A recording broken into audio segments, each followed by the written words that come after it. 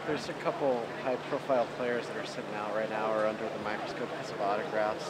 What's kind of your philosophy on guys signing autographs?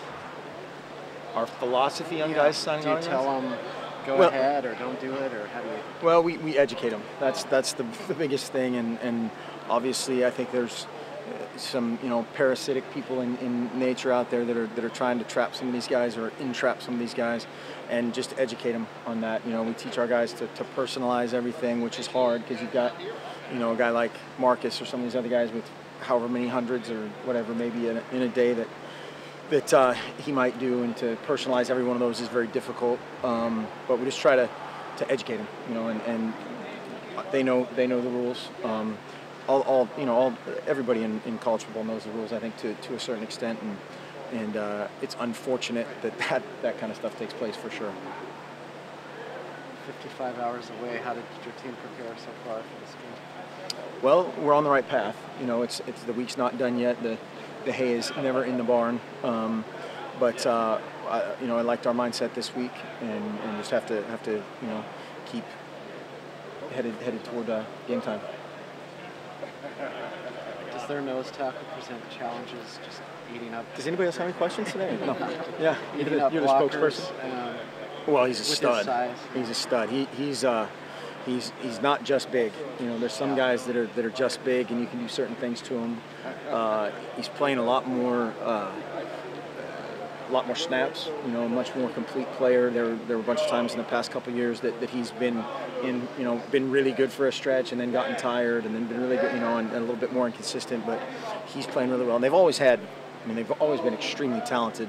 5 of their front 7 are seniors that we've seen those guys a ton. Extremely talented group of guys, and a really good secondary too.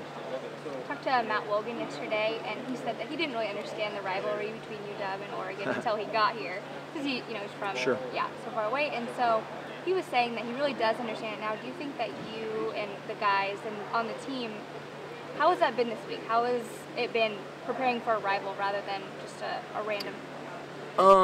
Again, people get mad at this, but it's been very similar. Our guys know that Washington's going to bring it for many reasons, and the only thing you can do is prepare for your best and getting better every week, and that's the tried and true formula. You can't get up for one week and then fall flat the next week. That you get beat. And so we've approached it the same way. I think the outside noise, whether it's the uniforms, the 20th anniversary of the pick, they certainly have a sense of that. But at the same time, for instance, he needs to kick it through the uprights, kick it through the end zone, keep it out of John Ross's hands. And so his job is the same.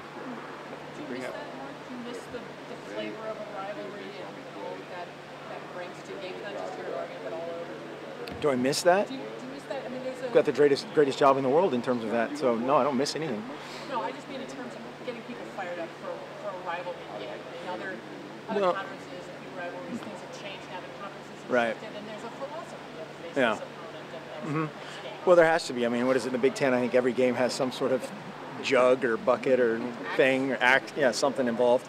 And so every game matters a ton. Every game in college football matters. Incalculably now in terms of how everything goes. But our job is to prepare them to play better, to play great, and that never changes. But game day is still game day, and the noise is still heard for sure. You brought up John Ross. You guys brought him here a couple of years ago for a visit during the UW game, I believe. And is he similar to Ishmael Adams in some ways? You guys were so vocal about how you guys were smothered at that kick return. He's a quick guy. Absolutely. He's in the same mold, same vein. Very similar. I mean, probably, they're slightly different, but they're incredibly explosive and guys that, he had the 90-some yard screen called back, or had a touchdown, had another one called back last week, had a 100 and whatever yard return it was a couple weeks ago. The guy is extremely explosive, and we are very aware of where he is in every phase, and need to be. All right. Thanks, Mark. Thanks.